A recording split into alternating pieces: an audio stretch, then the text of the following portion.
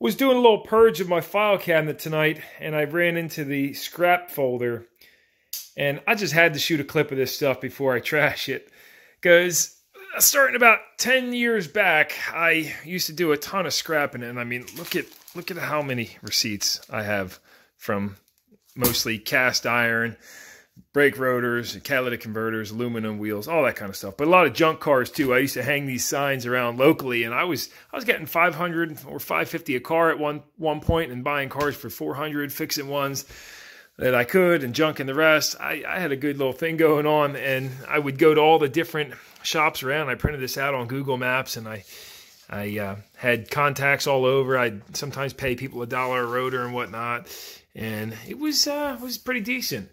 A ton of catalytic converters, and I just figured, I mean, look at all these notes I used to keep. This stuff's hilarious. But the best part of it is I almost wanted to add all these up and see what it equals, but look at these. In fact, the first one, I'll cover my name up on there.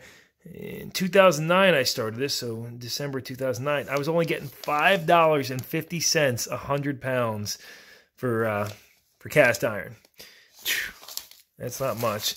And then, I mean, at one point, scrap was really good, so let's check it out. I was getting like, look at that, $14.50 for cast iron right there. $14.50 100 pounds. That was when it was really good. I just wanted to shoot a clip, though, before I trash all this stuff, because, I mean, look at all that. Piles of them. Piles and piles.